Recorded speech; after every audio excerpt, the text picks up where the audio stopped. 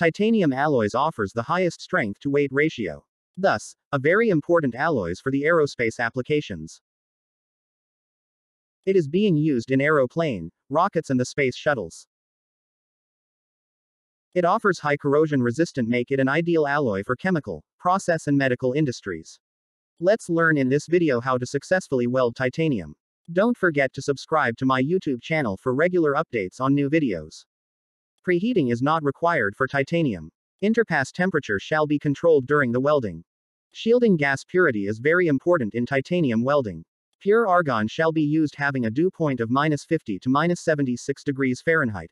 The oxygen content must be checked before and during welding. The oxygen content shall not be more than 20 ppm. Being a highly reactive metal, titanium reacts with oxygen and form titanium oxide layer. So, cleaning of this layer is required for welding. Other issues such as welding porosity is very common due to hydrogen.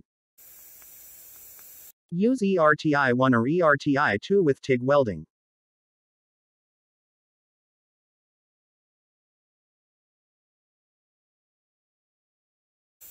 When titanium is heated, it becomes highly reactive and easily combine with oxygen, nitrogen, hydrogen and carbon to form oxides. These oxides are very brittle and embrittle the weldment. Thus, part will be no more useful.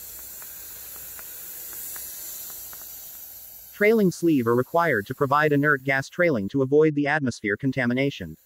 They are easily available in market for different pipe sizes. So argon shielding and argon trailing is required during welding.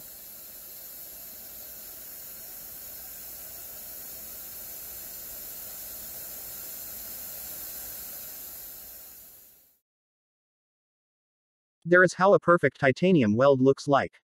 Time to try your own weld now.